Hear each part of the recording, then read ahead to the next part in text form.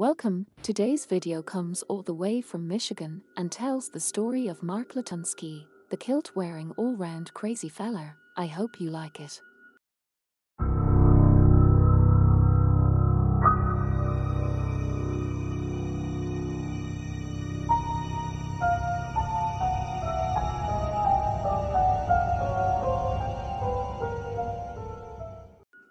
Mark David Latunski was born the 28th of March 1969 in Michigan. He graduated from Central Michigan University in 1991 with a bachelor's degree in chemistry, and from Iowa State University in 1995 with a master's degree in physical organic chemistry. He went on to work with the Flint Group from 1995 to 2007 as a research chemist, and then as a lab manager with American Chemical Technologies from 2007 to February 2019, where he earned in excess of $100,000 per year. It was while working at the Flint Group that he met Emily. They soon became romantically involved and married in 2001 and went on to have 4 kids. They moved to Tyrrell Road, which became the marital home. According to property records, Latunski purchased the home for $80,000 in May 2001 and applied for a permit to build an 8-foot by 20-foot living space in the basement later that same year. That would come in very handy for him later. Latunski had a history of mental illness. He once tried to sue the city of Ames because he thought the monthly charge of $1 per month for storm sewers was unconstitutional. He lost the case. Latunski was diagnosed in 2010 and 2012 with recurrent and chronic major depression with psychotic features, adjustment disorder with depression, and anxiety with paranoid schizophrenia and borderline personality traits. That's me every Monday morning. His mental illness could be treated with medication, but according to his wife, he had a history of just not taking it. Latunski's behavior became more erratic. He stopped washing and shaving and began staying out overnight, giving his wife no explanation to where he had been. He then began talking to himself, and at one point, he thought that he wasn't the biological father to their children. He would often threaten to get rid of the family pets if they didn't do as they were told. He thought his wife, Emily, and her brother were trying to murder him by putting poison in his well. Mark and Emily would eventually split up in 2013, with Emily gaining full custody of the children. Later that year, Latunski was arrested on 2 counts of parental kidnapping related to him keeping 2 of his children from their mother. Latunski took the kids to a hotel and had refused to return them to Emily. Latunski was found incompetent to stand trial in the court case in February 2014 and underwent an 8-month program of outpatient treatment. He was eventually found fit to stand trial in January 2015. However, the charges were dropped a few weeks later at the request of his ex-wife, Emily. On the 22nd of August that year, a motion by Emily Latunski asked that the court suspend her ex-husband's visitation with their children because of his mental health state. It wasn't long after this that Latunski met Jamie Arnold, his soon-to-be second marriage. The pair met on Grindr before moving in together at Tyrrell Road and got married in November 2015. They were married for 3 years until Arnold said he could not keep Latunski on his medication and could no longer tolerate Latunski's habit of bringing strangers home for sex. He stated he was in a dangerous situation and he had to get out of there. Time I came home and there's somebody there, and he tried to get me involved, and it was like, you know what, I'm gonna make me dinner, I'm gonna go to bed. That's why I had to get out. That's why I had to get out. I couldn't take that lifestyle anymore. Arnold moved out of Latunski's property in October 2018. Latunski was then, in 2019, fired from his job for refusing to take his medication, although he would say he was fired for refusing to put harmful chemicals in products. After that, things would turn a bit crazy. On October the 10th, 2019, police received a frantic 911 call from a New York man who was in Michigan on business. He describes meeting a man at the bus station when he arrived into Michigan, and they agreed to go for a drink together. As you do. The man explained to the dispatch handler that after having a drink with the man, the next thing he remembers is waking up, chained to a bed in the basement of the man's home. The man said he used a knife that he had to cut the leather strap on his ankle, which was connected to a metal chain and chained to the bed. He said he then fled the house and called 911. Alaska 911, where's your emergency? This is going to sound insane. I'm here in Detroit. I'm from New York, and I met this guy at the bus station who offered me a ride, and I'm not even sure where I am. Well, I broke out of this fucking basement, and I need a ride. Okay. I'm in trouble. I can't even find my way back to his place if I wanted to. I don't know if you can take my signal. I'm from New York. I'm walking down the street with a picture knife, sweetheart. I need help. Okay, I'm going to get you help. Are you walking down the street right now? Yes, ma'am, I am. I'm passing a barn. It's all beautiful here.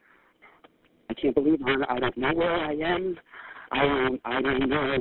Like, I've never ever had anything like this happen. I don't know whether he drugged me. I don't know. I woke up in the fucking basement, okay? Chained in the basement with a leather thing around my ankle, and I cut it with the butcher knife that I have in my freaking hand, excuse my French. Okay. Do you have anything on you right now? Are you carrying I have anything? my phone. I'm sorry, what? Are you carrying anything? A butcher knife. Until I see a police officer, when I see a police officer, I will throw it. Until then, I don't trust that he's not walking up because I got lost, and I don't even know if I'm headed towards his house or not.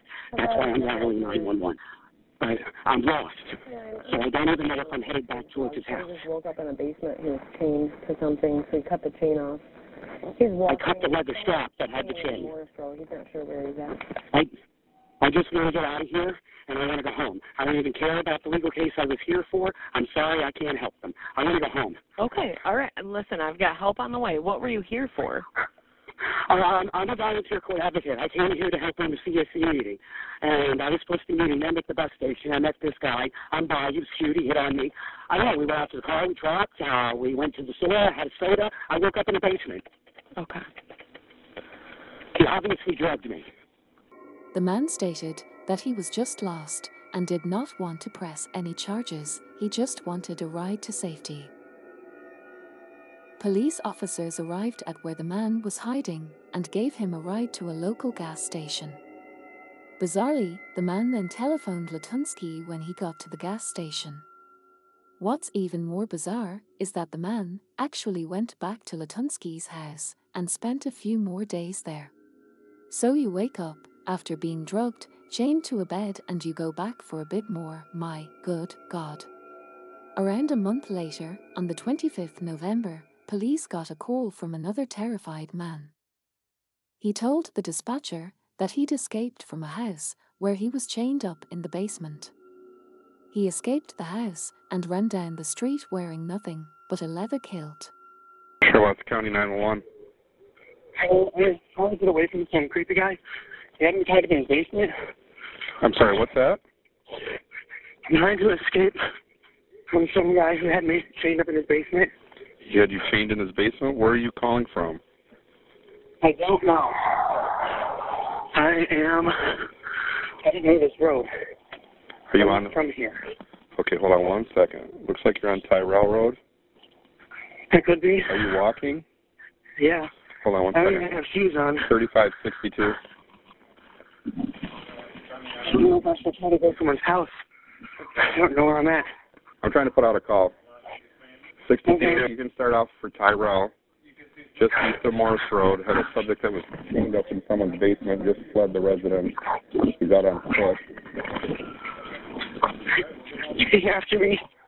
Okay, I need you to go to somewhere safe. If you can run up to somebody's house. Where are you at right now? Are you able to get away?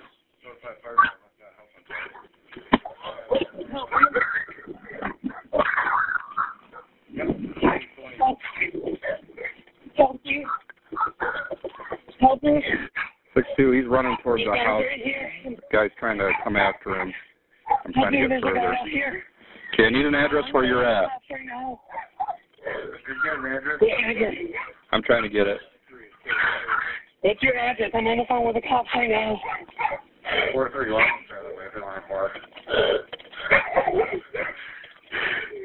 What's their address? I need their address. He won't give me the address.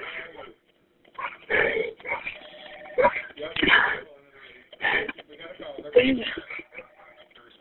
Are you outside or inside somebody's house? I'm trying to find someone to help me. Are you in the road? I have some state troopers that aren't very far away. I don't know where. Are you in He managed to run to a neighbor's house, who informed police to where they were located. Before the police got there, Latunski arrived at the scene, also wearing nothing but a kilt. I bet it was like a scene from Braveheart.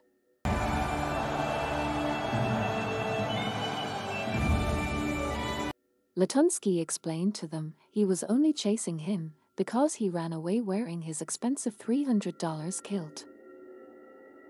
Latunski told the neighbor it was all a big misunderstanding and left before police arrived. I hear a pounding at my door at 4 in the afternoon, and I jump up. My dogs are barking like you probably hear, and this kid has his face covered with a rag and a phone to his ear, and he's like, help me, he's after me, just scared to death out of his mind. A gentleman pulls up in my driveway in a silver SUV, and he gets out, and he's wearing the same getup this guy's wearing, which is a leather skirt and a couple of belts crossing her body, no shoes on, no shirt on. It's 40 degrees out. This kid grabs my arm and clutches behind me. Keep him away from me, just scared out of his mind. No charges were filed by either man for whatever reason. David Kaiser, with the Michigan State Police, pointed out that bondage during sex is not illegal.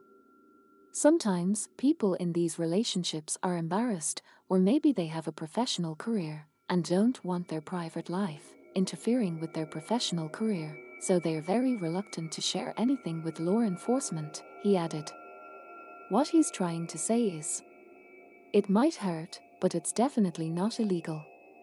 Kevin Bacon, not him, was a 25-year-old hairdresser from Michigan. Kevin was last seen around 5:30 p.m. on Christmas Eve when he told his roommate he was leaving to meet a man he'd been chatting with on Grindr, the dating app.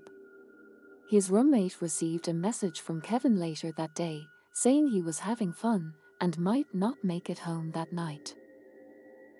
But when Kevin failed to show up at his parents' house on Christmas Day, as he did every year, they began to grow worried and reported him missing to the police.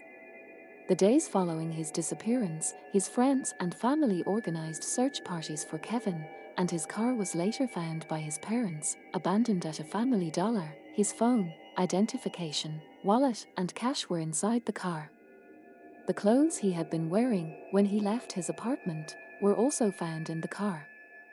His friend, Michelle Myers, said he did not bring a change of clothes when he left, so right now, he is either unclothed or in clothing they put him in. When he goes out, it's never for more than a few hours, and if he stays the night somewhere, he tells someone, she also said. After checking Kevin's phone that was left in his car, his Grindr messages would lead police to Mark Latunski. On the 28th of December, several days after his disappearance, police officers arrived at Latunski's home with the purpose of conducting a welfare check on Kevin Bacon. Latunski gave the police permission to search his property. After the initial search, there was no sign of Kevin anywhere in the house, but upon closer inspection, police were able to uncover a secret door hidden by a false wall. The door led to his basement, where they found Kevin hanging upside down by his ankles from the ceiling. Latunski was arrested and taken into custody. When he was interviewed, Latunski admitted that he stabbed Kevin once in the back, then he slit his throat. He then wrapped rope round his ankles and hung him from the rafters in the basement. Once he had Kevin hung up in the basement, he cut off his testicles, went up to the kitchen, then he fried them up and ate them. Each to their own, I myself think they'd be all gristle. Latunski told detectives they started chatting on Grindr and made an agreement to meet to engage in sexual activity. He picked up Kevin from a local dollar store car park and made him leave all his clothes and personal belongings in the car. Then he asked Kevin to pick out an outfit to wear. I'm betting it was a kilt. He was blindfolded, had earmuffs and restraints put on, then was driven the 30 minutes to Latunski's home.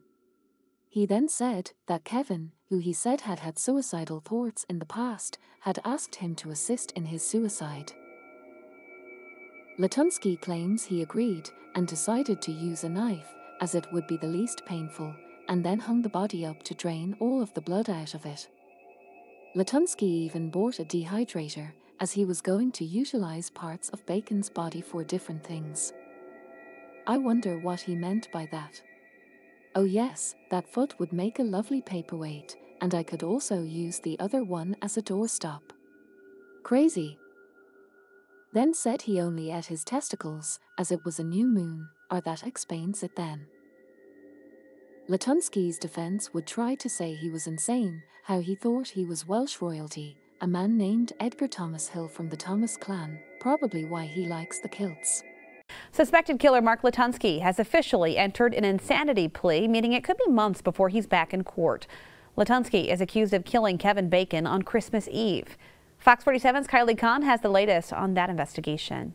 Latunski appeared very briefly through video conference from the Shiawassee County Jail. The hearing itself only lasted about 2 minutes. He believes he's named someone else. He believes he is from a royal family out of Wales, the Thomas clan.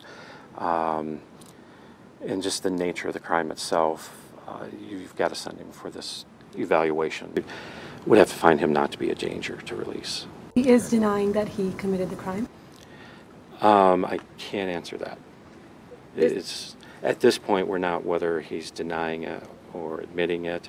It's a point of checking his mental health. The public defender says his office is doing their own investigation. They're still waiting to receive some documents from the prosecuting attorney, and they're hoping to have those by today.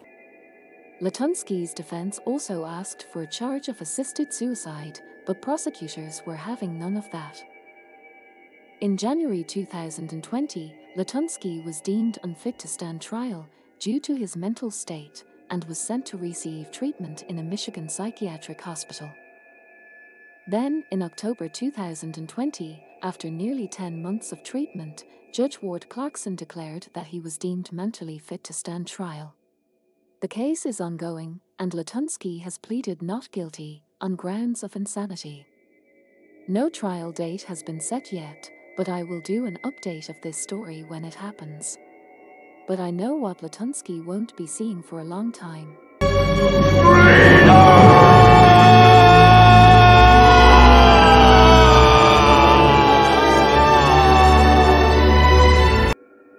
Thanks for watching. Let me know what you think in the comments below. Do you think Latunski is 2 sandwiches short of a picnic? And please give me the thumbs up and subscribe if you think I'm worthy enough. See you in the next video.